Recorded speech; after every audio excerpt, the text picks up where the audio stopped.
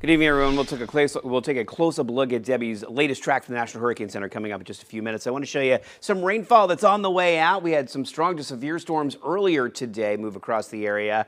Not very many storms on the Treasure Coast today until this evening, and then we had this rather large isolated thunderstorm roll its way across St. Lucie County. It wasn't a severe storm, but it was packing some gusty winds and quite a bit of lightning earlier. Now, most of it has cleared the southern parts of St. Lucie County, still hanging along the coast and really up to the north a little bit from Queens Cove down to Fort Pierce shores and just to the east of Fort Pierce, but it is moving off to the east in the Atlantic. So let's take a look at what's going to happen over the next 48 hours or so. Once this moves out, not much rainfall expected overnight, and even in the morning tomorrow, just limited isolated rainfall. However, as we get to the afternoon, and once again, we get that daytime heating in the mix with high temperatures, most likely in the mid-90s again. Could see another heat advisory tomorrow.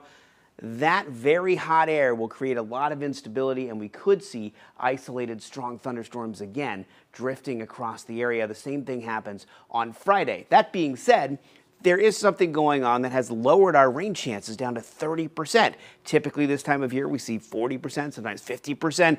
30% is kind of low for early August, but here's what's happening. We've got drier air working its way down along the west coast of Florida, but also kind of moving into South Florida here. And as winds shift around more southwesterly, we'll see a little more dry air over the next few days. Not enough to get rid of our rain chances altogether, but enough to lower them just a bit. Temperatures right now remain in the low 80s for everywhere except down in southern Palm Beach County, where we're still in the mid 80s right now. Here's a look at Debbie swirling around just off the coast of South Carolina, expected to move onshore, making its second landfall as a named storm later on this evening, overnight tonight, and into tomorrow morning. It's going to take a little while because it's only moving at 3 miles per hour. However, it is moving to the north-northwest now. Earlier today, north-northeast, then north, then northwest, and now it's going to head right in to South Carolina overnight. Then expected to move up to the north here, and by the time we get to tomorrow night, it's going to be in North Carolina. Then it works up to Virginia by early Friday morning,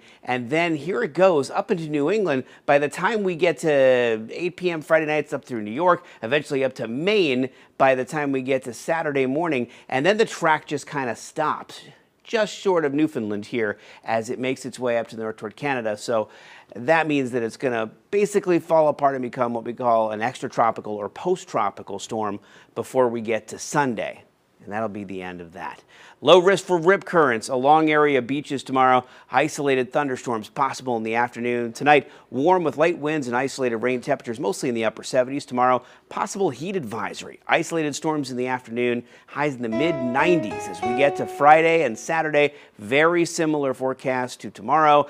However, Sunday, I do think rain chances will be at about 30%, but the temperatures will be slightly cooler. And then a 40% chance for rain on Monday, the first day of school for many of the kids in our area, with temperatures staying in the low 90s through most of next week, thanks to winds shifting around to the southeast. That's a look at your forecast.